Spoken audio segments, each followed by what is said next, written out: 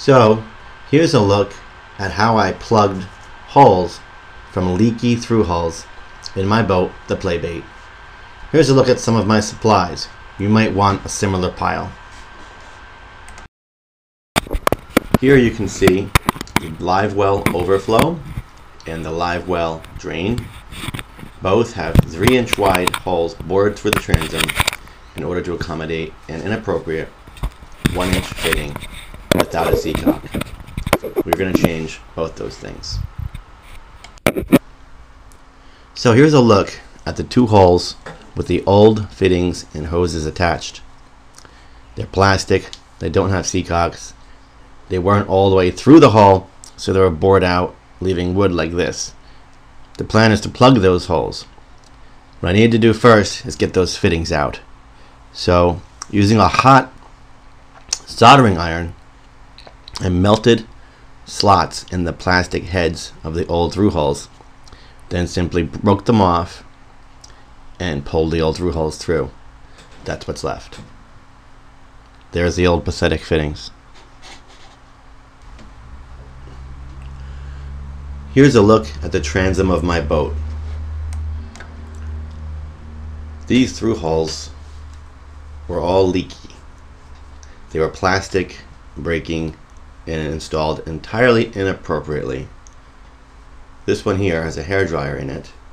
I've been blowing the hairdryer through to dry the surface of the wood.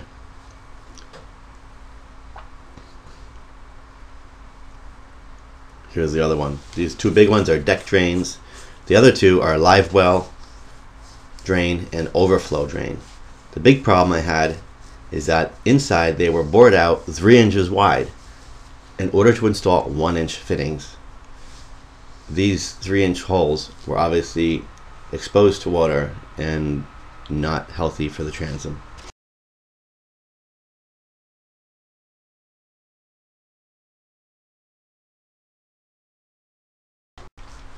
Okay, so now I'm checking the wood to make sure it's dried up and feels good.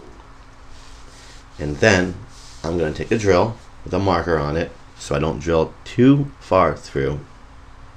And I'm going to drill some holes above those holes inside the transom to check for wet shavings and to inject some penetrating CPES epoxy to help me harden up these holes in the wood. I will mix equal parts of CPES penetrating epoxy with a plastic syringe and then soak the wood with it.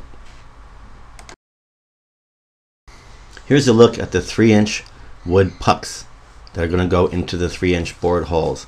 I drilled them with this 3-inch drill thingy and soaked them in CPES penetrating epoxy. I stuffed the holes with wood shavings and epoxy, though it's irrelevant because I'll be drilling new holes for new fittings through the center of these anyway.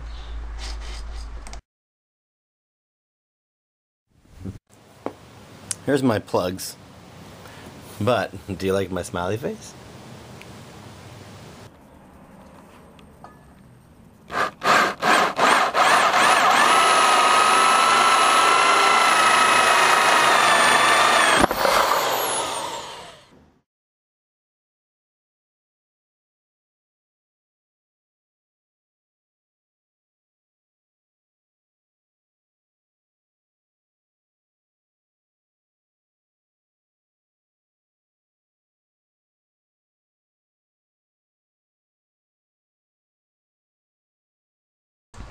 Okay, so I took the two sized plugs you just saw me make and I filled these holes.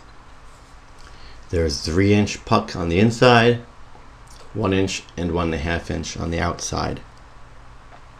They were soaked in CPES penetrating epoxy and then Marine Tex epoxied into place. When this is dry, I will sand that flat and I will sand this as well. Then I'll add a layer of fiberglass mat and plug those test holes. The temperature was a little bit cold, so I put a small portable heater and laid it over the access hole to keep the bilge area warm and help the MarineTex epoxy cure.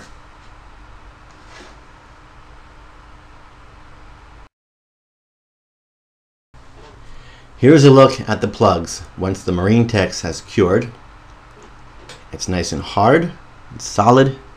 Here are the inside plugs. They cured really well. Now I'm going to use a Dremel and a wood block to sand those things down flat and level with the boat. Here's my Dremel. This piece is sticking out a bit, so I'm just using a sanding wheel to get it flush with the boat. After I'm done with this, I'll use a sanding block to get it nice and smooth. And there you have it. It looks a lot better in person than it does on film. This came out really well. If you were to close your eyes and rub your finger over this, you wouldn't feel this at all. This one here is about the same, except you can see a tiny little area where the MarineTex shrunk and left that little divot. That's going to be taken care of when I put the fitting in and drill the new hole for that fitting. Here's a look at the fiberglass mat over this first hole, and I'm about to do the fiberglass over this second hole.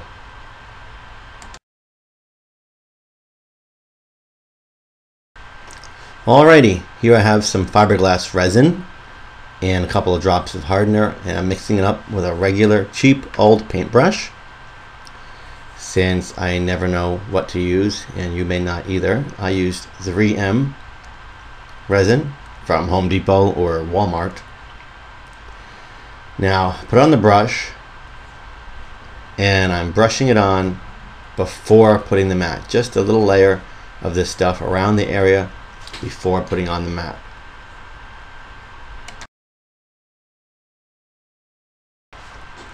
Okay, here's a look at the fiberglass mat done on both holes. It's a few inches all around the hole and down flat on the bottom as well.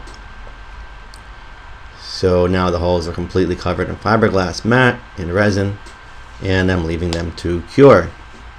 A tip when you put this stuff on is not to rub the brush on like paint, but dab it on with the brush, and the fiberglass will go down really nice, and it'll work out just fine.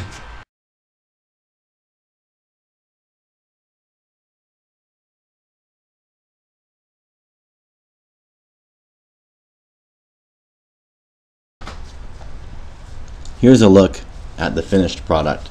You have two hoses, each double clamped to plastic through-hulls. These are sealed with 3M 5200 adhesive sealant. Each has two clamps. I drilled the holes, sanded them down a bit with a Dremel.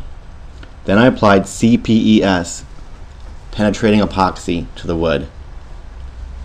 That helps to seal it, keep the moisture and water out. When I was done with that, I dry fit the plastic fitting to make sure it fits good. Then I put the 5200 and attach the fitting. To get the hose on more easily, use a dryer. A regular small hair dryer will make the hose soft. Double clamp it and you're good to go. Here's a look at the two fittings, which I then painted with black anti-fouling paint. They're secure and they look good. If you're more interested in cosmetics, wipe off the excess 5200 with marine spirits before you paint it.